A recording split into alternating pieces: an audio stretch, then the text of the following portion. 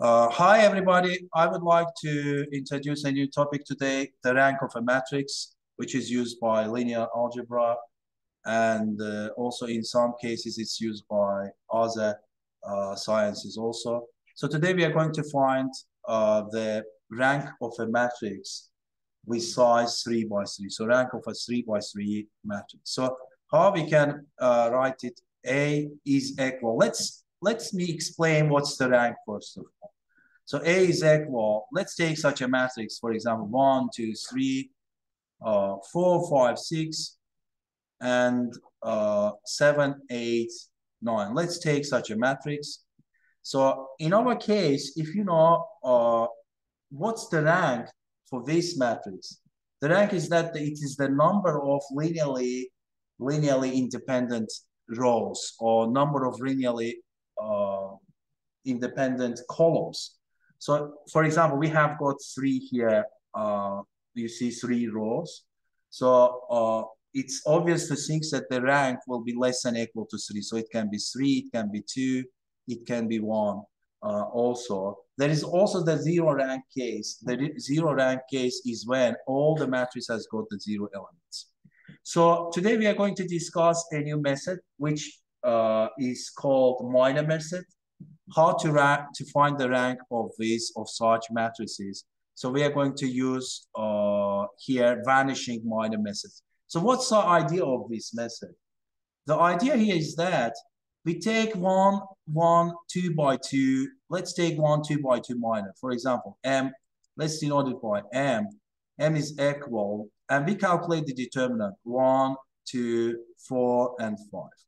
So you can see here, if you calculate the determinant here, it's going to be 1 times 5 minus 2 times 4. It's cross.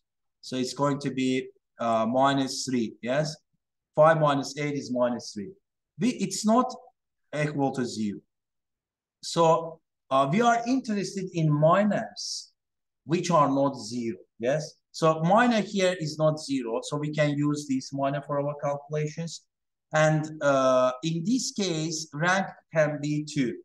But we don't know exactly it is 2 or not. We are going to check it. In order to check it, we are taking a bigger matrix, a bigger minor, yeah, which has got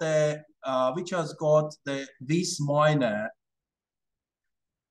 in it. So the minor which covers all these 1, 2, and 4, 5 is the determinant of A itself, yes?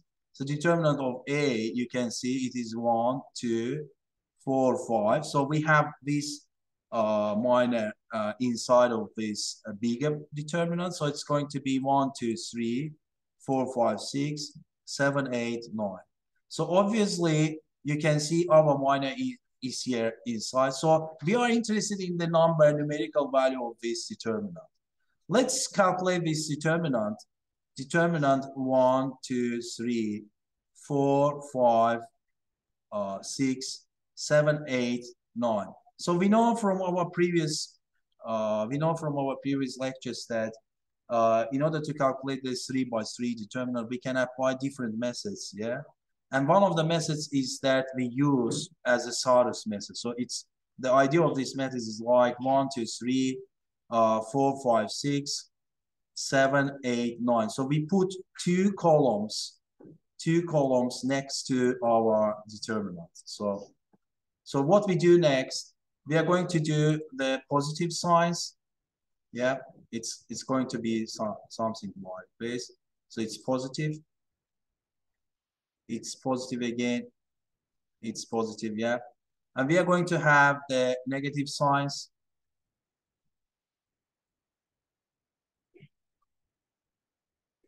Negative signs. So let's calculate it. Let's do our calculation. So first of all comes the positive sides.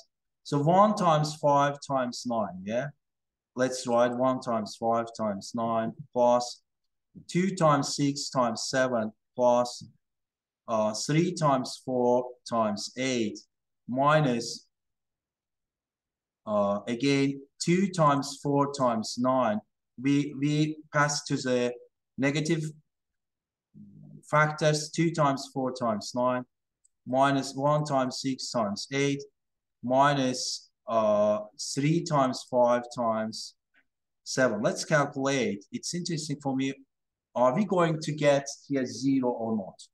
So 1 times 5 times 9 is 45, plus 2 times 6 times 7. It's going to be 84, plus 3 times 4 times 8. It's how much? It's going to be 96, yeah? Minus 2 times 4 times 9, yeah, 72, minus 1 times 6 times 8. It is going to be how much? We know that it is 50. Yeah, it's 48. Minus 3 times 5 and times 7. It is 105. So let's calculate it. 45, 45 times 84 times 96. If we add these 3, how much we are going to get? Let's calculate it. 45 plus 84 plus 96. By adding and subtracting, we are going to get, yeah, it's going to be 225 minus 72 minus 48 minus 105. Yeah, it's going to be how much? 0? Yeah, so we are sure that we get 0 here. What does it mean? This determinant actually is equal to 0. So from this overview, we get that the determinant which covers our small minor is equal to 0. So what does it tell us? According to this minor method, then the rank is 2 here because it's the non-zero determinant here, and its size is 2. So it's 2 by 2. You know, it's 2 by 2 matrix. So that's why the rank is here is 2. Hopefully that was, we are going to continue this topic, by the way, in our next videos with higher determinants, preferably 4 by 4. We are going to show it here how to find it, but it's not important. You should be aware that it's not important to have the square matrices here. It's not important. Let's see one more case where the matrix is not square, yeah? For example, let's write such a matrix. A equals 2, 3, 6, 1, 4, 5. Let's find the rank of this matrix. Again, what we do, we are interested in one minor. We can take any minor. For example, we can take this minor here, or we can take this minor here. So that depends on our selection. So let's take this minor. Minor is equal 2, 3, 1, 4, which is 8 minus 3 is how much? 5. This is not 0. So we are interested if we have any more bigger size determinants which cover this minor. Obviously, you can see that there is not a bigger size determinant. So the only bigger determinant here is 2, 3, 1, 4, or size 2 determinant. So it tells us that if this is not 0, then by this method it says that the rank here, the rank of matrix A is 2, because 2 by 2 gives us non-zero result. Hopefully you enjoyed these explanations. I'm going to add here some more videos. Do not forget to subscribe to the channel to get more and more videos. Thank you for watching. Take care.